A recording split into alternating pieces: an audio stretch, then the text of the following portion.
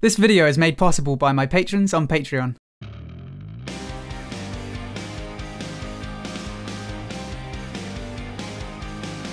Hello everyone, my name is Ziamaro and welcome to Battlerite Sage. So today we've been treated to a new dev blog from Stunlock. For those of you who were hoping for more info on Battle Royale, this isn't it unfortunately. There is however a little hint that we might see some beta signups soon. For now though, we're looking at some arena changes. So mostly this blog is a teaser of what's to come in the Season 3 patch. Season 2 ends a week today, so we should see a lot of the stuff that's detailed in the blog next week. There'll almost certainly be changes to specific champions, but what we've got today are more general changes, and they're actually pretty huge. So first off, there will be no more SoloQ 2v2. If you like playing 2v2 with a friend, don't worry, this doesn't affect you. You'll still be able to play 2v2 as a pre-made. However, moving forward, you won't be able to queue for 2v2 in SoloQ. The reasons for these decisions are a little bit shrouded in sugarcoating. They say that some people are climbing faster in 2v2, and because of the leaderboards that we now have, people will get into the top 200 and feel like they have to continue playing 2v2, even if they like 3v3 as well. They also say that the game is balanced for 3v3 and gives the game a more clear focus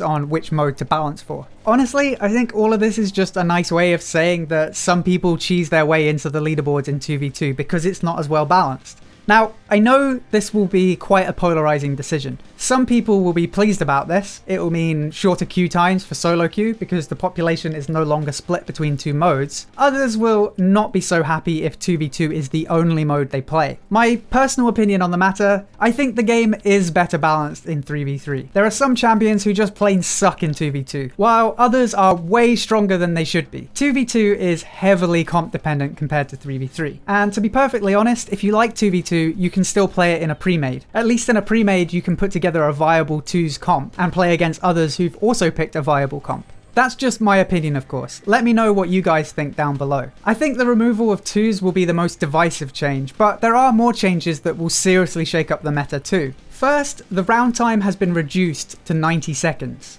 Right now, the round time is 2 minutes, and remember that the round timer is a countdown to when the death vortex starts coming in. So it will now come in 30 seconds sooner than it did before. I think the main purpose of this is to reduce the effectiveness of stall comps, and to prevent a 2v3 lasting longer than it should. In 3v3, the team that gets the first kill wins probably 90% of the time. Yes, comebacks happen, we've all had clutch situations like that, but in most rounds, the team that gets the first kill wins. And one problem you see all too often is players stalling for time even if they can't win. This change forces people to take more affirmative actions. It doesn't stop clutch situations from happening, but it does reduce the chance that you'll be chasing a solo croak around for over a minute. It's not fun to play against that, and it's not fun to watch either. Besides, the average round time in BPL is 93 seconds across all regions, so with the new round timer, the game will usually end 3 seconds after the death vortex starts to come in anyway. So for most rounds, you won't even see a difference. All in all, I think it'll make much more exciting games. Next up, we have support M2 cooldowns. This is an interesting change. For those of you who don't know, right now, supports who heal with mouse 2 get a cooldown reduction on their heals for each ally in range. This is basically a way of balancing healing output between 1v1s, 2v2s and 3v3s. The less allies you have, the less often you can heal. It's actually quite a smart mechanic. One issue with this method is that it adds to the 3v2 momentum that teams can get. If you eliminate an enemy DPS, their support now has longer cooldowns on their heals than your team does. It makes coming back from a 2v3 much harder. Another issue is that your team has to be in range. This means if you have one person who is really far from the support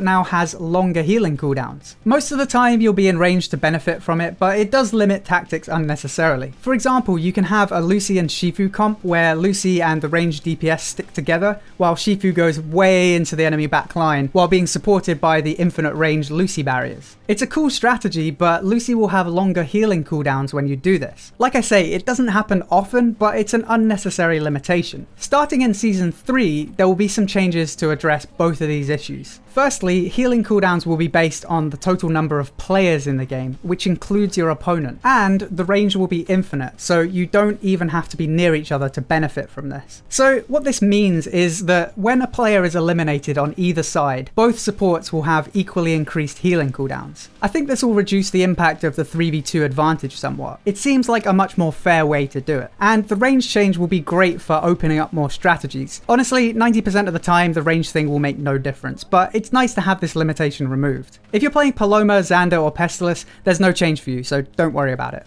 Now let's look at the final bit of information we've been given. Weaken changes. Now this one comes as no surprise to me. Right now, weaken effects stack additively. So if you apply a 50% weaken on top of another 50% weaken, that player will do 0 damage. Honestly, it wasn't until Red Canids abused the crap out of it that this feature became apparent. But needless to say, weaken stacking is pretty much the meta strategy right now if you want to have an easy time. Moving forward, weaken effects will stack multiplicatively. So a 50% weaken on top of a 50% weaken will reduce the target's damage by 75% instead of 100%. The double 50% weaken is just an example that they gave, but it's not really something that you'll see in a real game. More realistically, it will be something like Thorns plus Dehydration plus Jamong Trap. Additively, these would reduce the target's damage output by 80%. Multiplicatively, it'll reduce the damage by 62%. And when you think that Jamong's Trap alone would reduce damage output by 50%, it makes weaken stacking look a lot less attractive. So all in all, I think these changes are going to lead to shorter queue times and less rounds that just get stalled out in solo queue. Most of the time, you won't really notice the difference with the round time and healing changes, but for those rare occasions where teams just seem to want to stall things as long as possible, you'll really appreciate these changes. I'm expecting most of the comments to be about the removal of 2v2 in solo queue, but do let me know what you think of the other changes too.